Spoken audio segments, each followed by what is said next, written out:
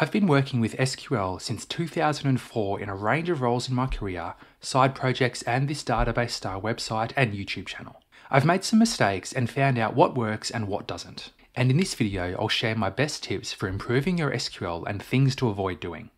The first tip is to use column aliases. A column alias is a name that you can give to your column in your results set.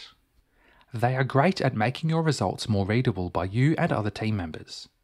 They can also help the consumer, such as a reporting tool or application, by making the column easier to process. This is especially true for columns that involve functions. The second tip is to use table aliases, which is a shorter name you can apply to your table within your query. It makes it easier to refer to your table elsewhere in the query, makes your query smaller, and it's required if you need to query from the same table more than once. It can also help the autocomplete functionality in your editor, which can save you time. Next, format your code and be consistent with it. Formatting your code is better than not formatting your code. It makes it easier to understand and work with. How you format your code is a personal preference. Do you indent or not? Uppercase or lowercase? New lines or on the same line? You could format your code manually, but most SQL editors include a formatting feature that can be run with 1 or 2 clicks. Some editors also allow customizing the formatter. The first suggestion is to be consistent. Format your code and scripts in the same way so you get used to it and don't have to think about it too much. The second suggestion is to follow what your team is doing if you're working in a team. Even if this goes against your own preferences, it's better to be consistent and align with what the team is doing. This way it helps out your team and everybody else that works on the same codebase. Tip number 4 is to version control your files. This is for simple SQL scripts as well as the development work on your features or projects. Version control has many benefits and is widely used in software development, but it's not as commonly used in the database world. It's still possible to use and I recommend it, so you have a history of your changes, can work better with teams and can improve your releases. The next tip is to use common table expressions to break down your queries. A common table expression, or CTE, is a way to define a query within your main query and give it a name. You can then refer to this CTE throughout your query. It's great to simplify your query and define logic in one place and use it many times. It's a very handy feature, especially as your queries grow. If you want to learn more, watch this video here that goes into more detail on CTEs. Sometimes you may want to see aggregated information such as counts or sums as well as the details. You can do this by using window functions. A window function allows you to calculate the result of an aggregate query on the whole result or a subgroup of rows while still displaying the details.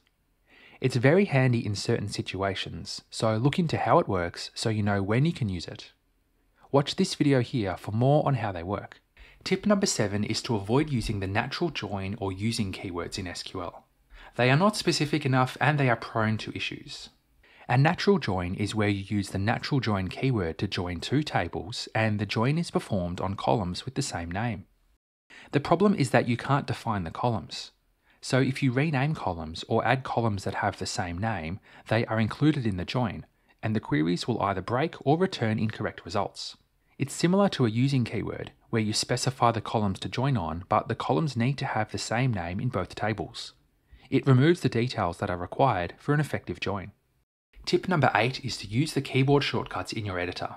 Learn the keyboard shortcuts to run a query, which is usually something like Control-Enter or one of the function keys, as you'll use this a lot. There are a range of other keyboard shortcuts you can use. Learn what they are and get into the habit of using them so you can be more efficient with your time.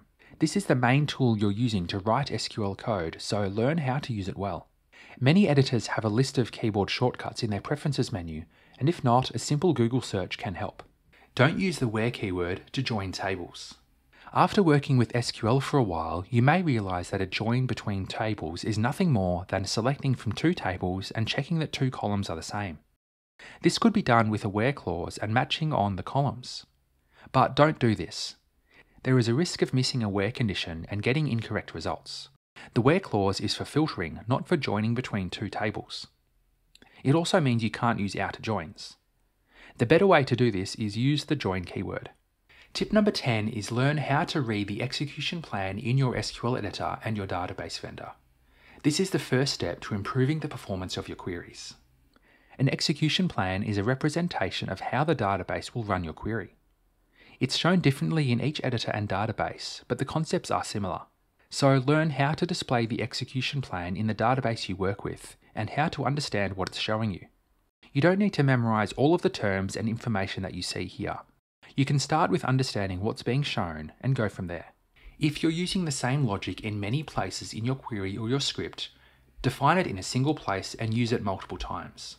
You could use a view for this, a temporary table, or a CTE. Defining the logic once will let you refer to it many times. It ensures the logic is consistent between your queries, and it's easier to maintain as you just need to change it in one place. There are a few ways to do this in SQL. You can use a view, a temporary table, or a CTE. The option you choose depends on the privileges you have, your query, and your preference. Tip number 12 is to get familiar with the data dictionary. The data dictionary is a set of tables and views that the database maintains about objects in the database. A lot of it may not be relevant for you, but understanding what it includes and how to query it is useful.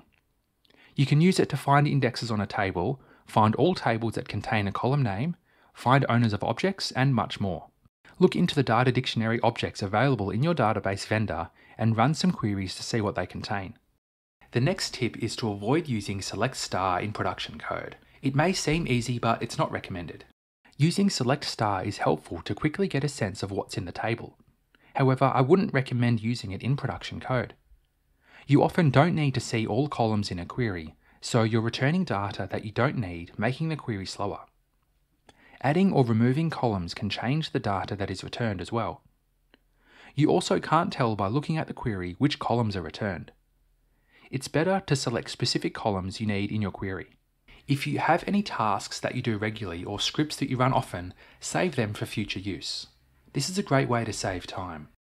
We often open up new query tabs and start typing queries to see the data we want. If there are queries we run often, or things we look at, then I would suggest saving the queries as an SQL file so you can use them in the future. Whenever you need to run the query again, simply open the file and run it. This can save you a lot of time. Don't be afraid to use joins. I hear a lot of people say that joins can slow down your performance and to avoid using them. However, joins are not inherently bad. Databases work best when the data is stored in a single place and the core functionality of a database involves joining tables. Databases handle joins really well, and there are a range of strategies you can use to improve performance if you find your queries are slow. So don't avoid joins just because you think they are slow. Design an effective database, write your queries, and improve them if they are slow. Tip 16 is to really explore the power of your SQL editor. It's probably got a range of features that can help you do your job easier. There are a lot of SQL editors used in the industry. They all let you write a query, run it, and explore your database. However, many editors have a range of features that can help you with your job. They could be Git integration, database comparisons, or script generation. So take a look around your editor and see what's available. Don't use a business value for your table's primary key. Use a surrogate key, which is a new column that you define for the sole purpose of being the primary key. It can be tempting when designing a table to use a column that you think is unique for the primary key, such as a person's phone number or a tax ID number. This is what's called a business key or a business value. However, the problem with this is that rules can change, meaning they are no longer unique or the value can change for a record. A primary key should hold no business or user value other than uniquely identifying a row. The best way to do this is with a surrogate key, a new field just for the primary key. Whether you use an integer or a UUID is up to you. Just create a primary key field. Before you run an update or a delete statement, run it as a select statement first.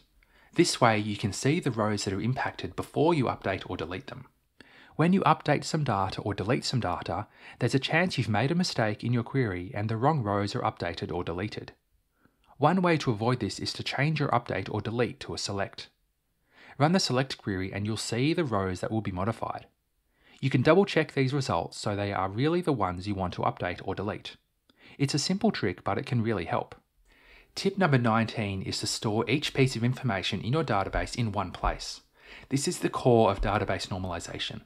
If you have data in many places, you run the risk of having bad data. If you have data in many places, it's harder to ensure that it is up to date, as you'll need to update all occurrences of it. Also, if you have a piece of information that can exist independently of the record it is in, move it to a different table and relate it to the original record. This makes it easier to maintain. Tip number 20 is to document your database. Create an entity relationship diagram and document what each table and column means and does. This can really help you in the future and your team members. You can manually create an ERD in a tool like Lucidchart or Microsoft Visio, or you can automatically generate one from your database in your SQL editor, which many editors let you do. This is a good way to visualize the database. It's also helpful to document what the tables represent and what the columns mean. This is helpful for you in the future and for anyone else who works on the database. In SQL and database design, there are often many ways to achieve the same goal. You'll want to watch this video next, where I explain 3 different ways to limit the values inside a column and which one I recommend doing. Thanks for watching.